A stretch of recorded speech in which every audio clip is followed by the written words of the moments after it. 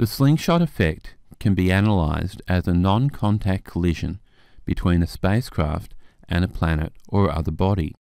Both momentum and kinetic energy are conserved, so this is an elastic collision. The slingshot effect results in a change in the velocity or the direction, or more usually both, of the spacecraft. The planet or other body loses an amount of kinetic energy equal to that gained by the spacecraft. So in the slingshot effect, the planet loses a certain amount of kinetic energy, which is equal to the amount of kinetic energy gained by the spacecraft.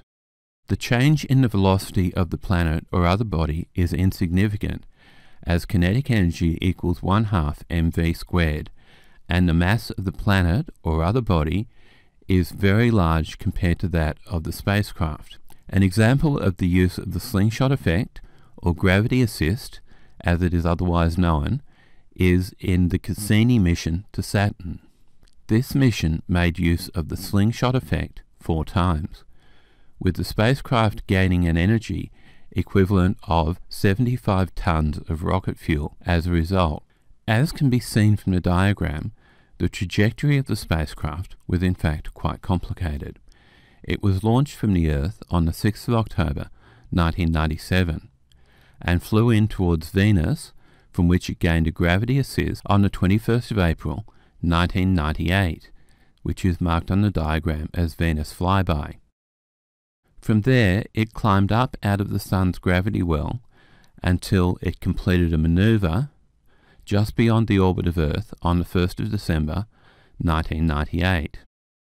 It then flew back in for a second flyby of Venus on the 20th of June 1999, completed an Earth flyby on the 16th of August 1999, gained a gravity assist from Jupiter on the 30th of December in the year 2000, and finally arrived at Saturn on the 1st of July 2004. The slingshot effect can result in either an increase or a decrease in a spacecraft's velocity of varying amounts depending on its direction of approach and departure from the planet or other body.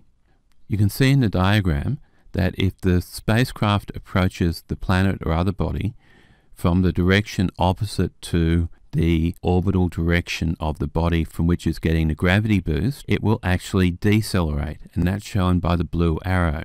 If, on the other hand, it gets a gravity assist in the direction of the orbital motion of the body, it will have an accelerated trajectory, as is shown by the red arrow. The slingshot effect is an example of projectile motion, but the trajectories of spacecraft undergoing a gravitational assist are best modelled as hyperbolas rather than as parabolas due to the change in the direction and the force of gravity as the spacecraft approaches and then moves away from the planet. The slingshot effect can be compared to throwing a tennis ball at the front of a speeding truck. Assuming that the collision is elastic, the ball is accelerated by a factor equivalent to the speed of the truck, while the effect on the speed of the truck is negligible. So if you throw a tennis ball at the front of a speeding truck, the tennis ball will be accelerated by a factor that's equivalent to the speed of the truck, but because the tennis ball weighs so much less than the truck speed will be unaffected.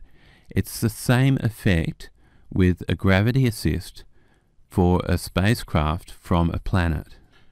Summary: the slingshot effect is a non-contact elastic collision between a spacecraft and a planet. Both momentum and kinetic energy are conserved.